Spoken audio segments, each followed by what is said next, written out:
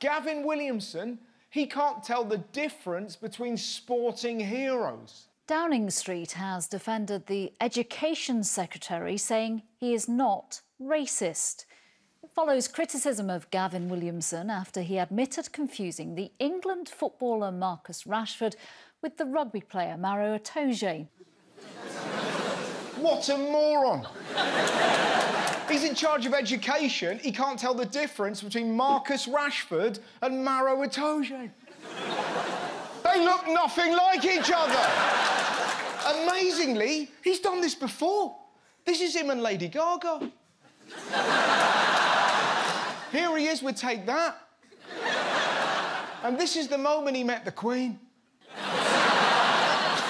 Did you see the Tories covering for him? It was so embarrassing. Is he racist or incompetent? You'll forgive him saying, I, again, have probably seen no more of this than what you have seen. Well, I what know more that do you... He's explained... mixed up two prominent English black sportsmen. He's got them the wrong way round. I repeat my question. Is this through incompetence or racism? Minister. Honestly, I don't know.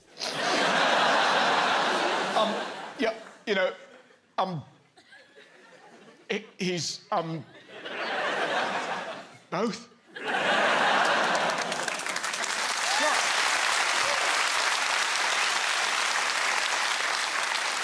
She's less coherent than this lady at 3 in the morning. Sweet Caroline. Oh, no, I've been sick of a letter from the Queen. Williamson is a total disaster. Let's not forget his big idea from summer when he was mocked over One Britain, One Nation song.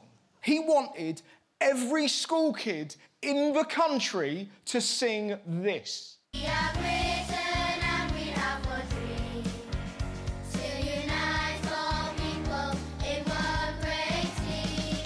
Strong Britain, great nation. Strong Britain, great nation. Make it fucking stop. Just... What? It's like the Chipmunks have joined the National Front. Alvin, Simon, there's the door. Why teach kids that? How does that improve education? Also, it's a bit hypocritical of the Tories, isn't it? We shouldn't teach too much black history. We don't want children growing up indoctrinated. Now sing the flag song. And lick the Queen. Lick her. Lick her. It's so pointlessly jingoistic. How long before they're making this CD for nurseries? Fascist nursery rhymes for kids, featuring row, row, row your boat back to where you're from. Bah, bah, black sheep, you don't have no rights. And the classic, Old MacDonald had a gun. Now get off my fucking land.